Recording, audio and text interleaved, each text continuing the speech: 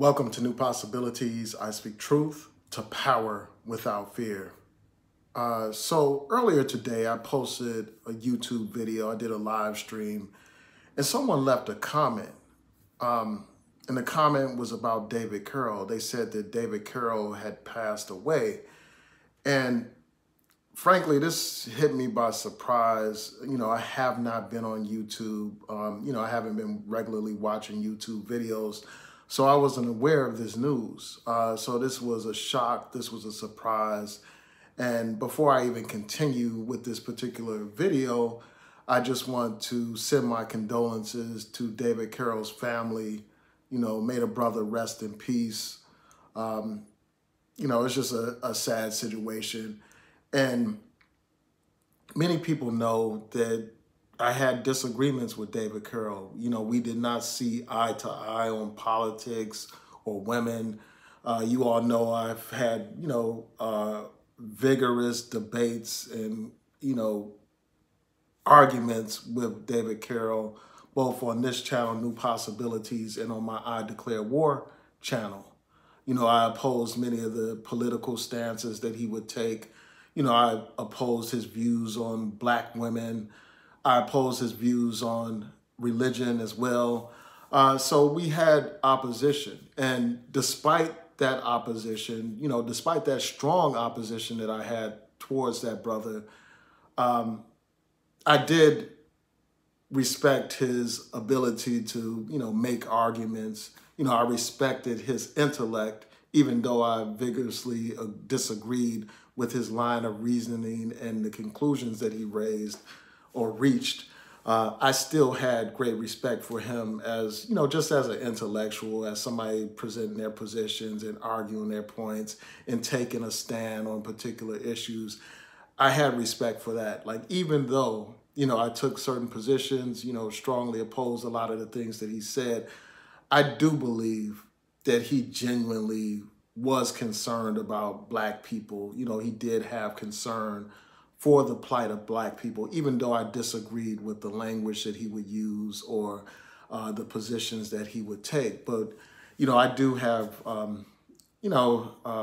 respect for his intellect, as I said before. And, his death is shocking. And anytime someone passes away, it's cause for reflection. It's, time to reflect on just the meaning of life and about the legacy that we leave behind. Because well after this brother passes away, his content will still be online and available for people to consume, to listen to, and to judge and to take positions on, or even to be inspired by, if that's the position that they take on certain issues. So our legacy is very important. It's very important to think about what kind of content we put out on a platform such as Facebook or on YouTube or any other social media, or the things that we write and things like that, because those things survive us. Those things continue. They leave a mark even after we're gone. And that just makes me think about just like how precious life is and how we have to make the most out of the time that we have on this earth. We don't know how much time we have left. We don't know if we're going to live to see tomorrow. We don't know if we'll be around next year or the year after. So we have to make the most out of this life. We have to show our love for our fellow human beings, our brothers and sisters, our family, our loved ones. We cannot miss an opportunity to express how much we love the people in our life, how much we cherish these people in our lives. And we need to think about living our lives to the fullest, because we are not promised tomorrow. We are not promised anything. So we need to live our lives to the fullest and realize our dreams. Instead of simply dreaming about things, we need to make these things manifest. And this, this is a big wake-up call. It's just a sad situation that somebody that's relatively young would pass away, under these circumstances. Now, I don't know much information about like the cause of death or anything like that.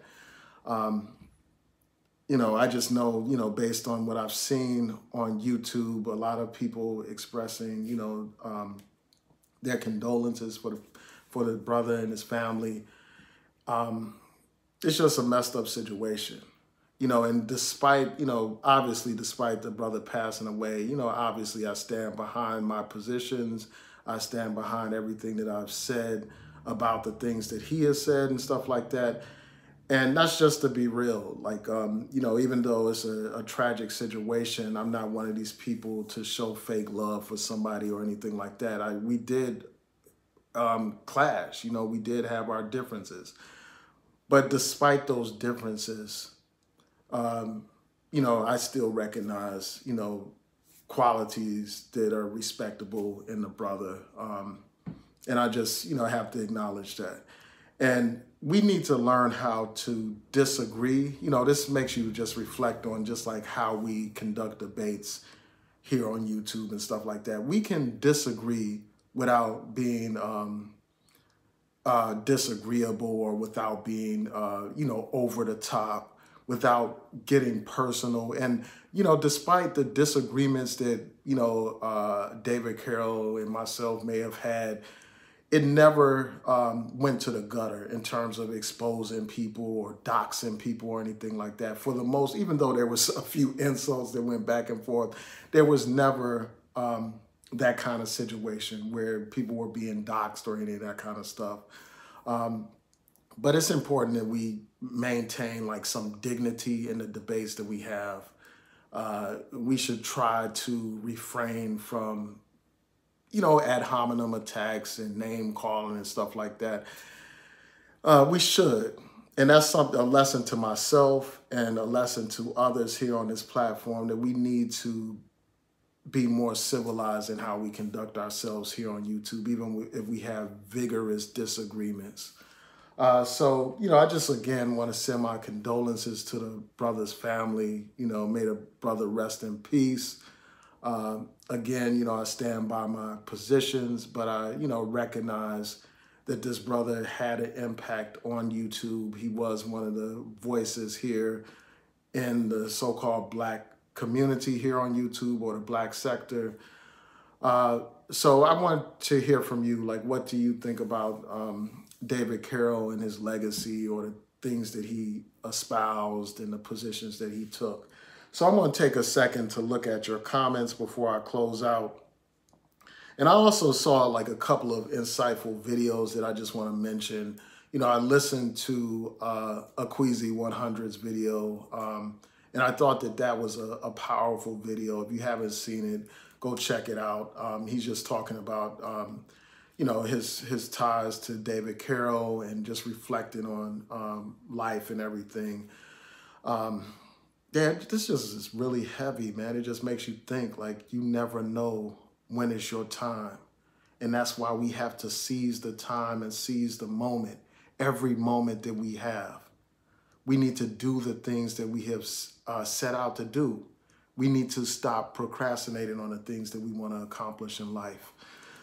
So let me see what you all are saying before I sign out.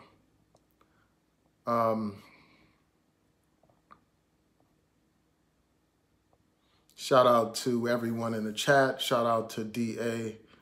Shout out to John Pro. So John Pro said he knew something was wrong when he hadn't posted in a while. And it's been a while, like I was saying, it's been a while since I've been on YouTube. Like, I post my videos every now and then, but I haven't been watching YouTube like I usually do. Usually I watch YouTube videos every day, check out my feed of subscriptions and all that kind of stuff. And just check out even opposition every blue moon, like every blue moon. Like, if I hear people talking about a David Carroll video, I would go to David Carroll's channel and check out what he's saying and stuff like that. Because, like, regardless of like the actual points that he had made, he laid out his arguments. Of course, he made strong arguments, because otherwise people wouldn't even feel the need to try to rebut anything that he was saying. So, he is a voice that will be missed here on YouTube. And I just think that in light of what has happened, like there should be a call for more civility on YouTube. And I think that we've seen that. Like, I think we've seen more of that. Because I haven't seen as much back and forth like with, certain people, but you do have a certain sector that's still on that foolishness and all that kind of stuff. But I think that we need to rise above that. And if we disagree with people, let's just argue the points instead of tearing down each other and flagging channels and all that kind of stuff. Yeah, so that's just what I have to say about that. But I'm going to go through these comments before I sign out. I want to thank you all for tuning in.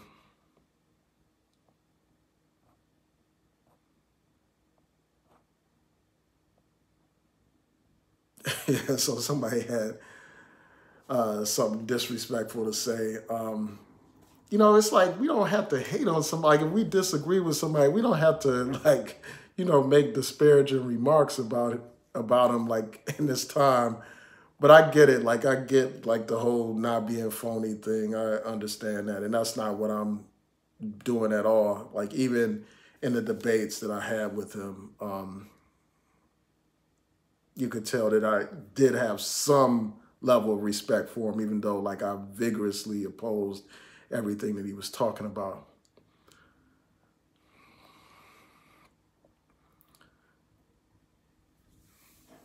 Yeah, he did say bad things about black people without a doubt. I mean, um, definitely, he definitely did. He referred to, before he like changed up his format and stuff like that, he did regularly say belittling things about black people, referring to black people as monkeys and all that kind of stuff. And,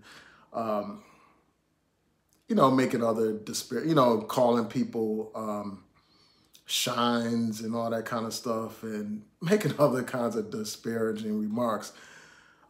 So, yeah, I mean, I don't defend any of that stuff. I take the same position that I've always taken, with respect to his content.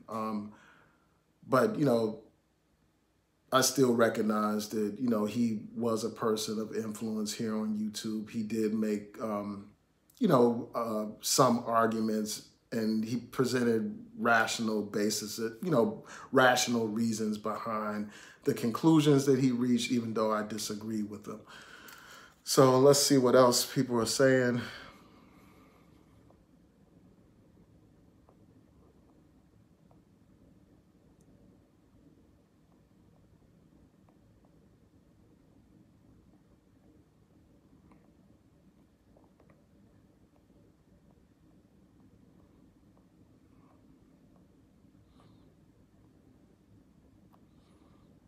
Yeah, Covina Man said, I never liked him, but he had some valid points. And I mean, absolutely, like anybody, like even if you disagree with somebody, they're going to make some valid points from, every now and then. Like even a broken clock is right twice a day. And he did make some valid points without a doubt. Like I'm not going to say that everything that came out of his mouth was wrong or invalid or anything like that.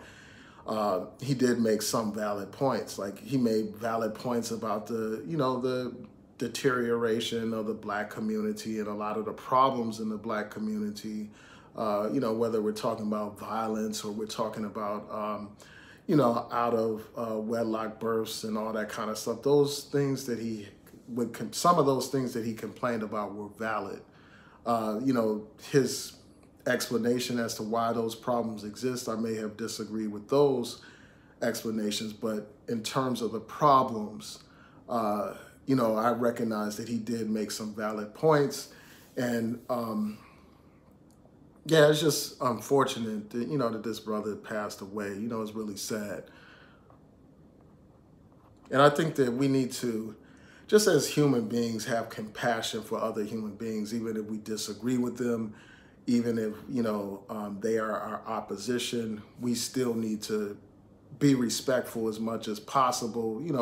There are situations where if somebody disrespects you or violates you, you have to deal with them. But I'm just saying, going forward, we just need to have debates in a more civilized kind of way without the name calling, without the disrespect. And the fact that you have people in the comment section talking about how he says terrible things about black people, that again goes to the point about legacy. We need to be careful and mindful of the legacy that we leave behind. Because like these things that we put out here on social media, they will continue to exist after we have passed away. People will still be able to view those videos or hear the audio of certain things, and it will still have a lasting impact and a lasting imprint on not only this small community here on YouTube, but on the world. So we need to be mindful of that, mindful of the type of legacy we are going to leave behind, because you have a lot of YouTubers, for instance, whose whole legacy here is nothing but buffoonery and clownish type of behavior and stuff like that. And we need to ask ourselves, is this what we want to leave behind for the next generation? Is this what we want to leave behind for our kids? You know, this type of garbage, this, you know, that has no, that bears no fruit and, you know, is counterproductive. So yeah, I mean, those are serious things to think about, man. And just to think about, like, man, it's just something else to just reflect on the fact that this brother is no longer here. So let's see what you all are saying.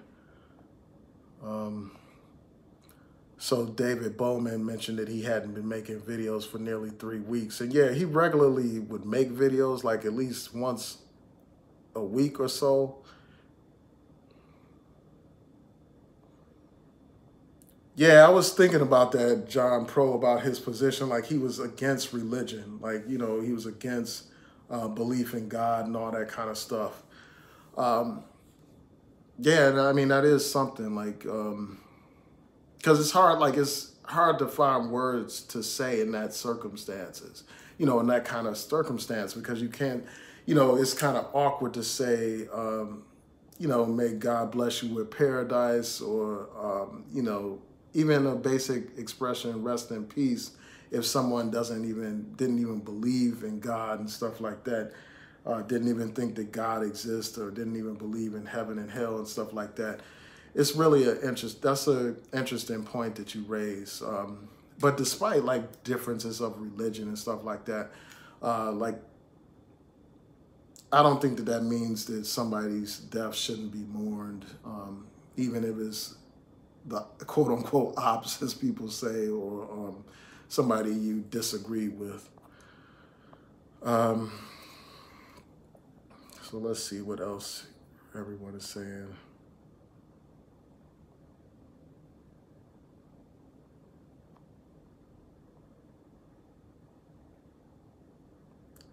Yeah, I hear you, Hasib. I hear you. I hear what you're saying. I mean, you know, he did make very disrespectful videos. I mean, he made some controversial material that can't be overlooked. And I'm not going to overlook it here. Like, he made, for instance, a video talking about why he supports the KKK. And again, this goes to what kind of legacy do you want to leave behind? This man made videos disrespecting Reverend Dr. Martin Luther King, you know, a civil rights icon, while praising the Klan. I mean, yeah, so, I mean, that is very troubling. He attacked Black History Month. You know, he made disrespectful comments about Black History Month, saying we don't need Black History Month, et cetera, et cetera. He's defended police that kill Black people. And this is the kind of stuff that people like a Tommy Sotomayor should really reflect on. Like, when Tommy Sotomayor passes away, like, it's going to be hard for people to find good things to say about a Tommy Sotomayor. They can say, well, he's hilarious and all that kind of stuff, but it's hard to come up with good things to say about someone who said, where's Darren Wilson when you need him? You know, who made all these, you know, disrespectful remarks about Trayvon Martin and countless other victims of police brutality. And who has, like, for instance, Tommy has made disrespectful remarks about the dead, like made mockery of the dead. So if somebody like Tommy passes away, people are going to be hard pressed to try to find good things to say about him. And so I understand what some people are saying in the comments section. I hear what you're saying, and I'm not going to, ignore it or brush it off because you all have valid points. But, just under the circumstances, I'm just saying, may the brother rest in peace. I send my condolences to his family again.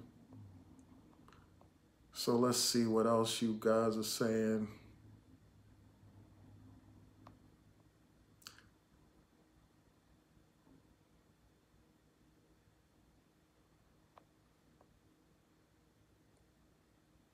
Yeah, so he had, criticized Jesse Jackson, Al Sharpton, and, black women, etc.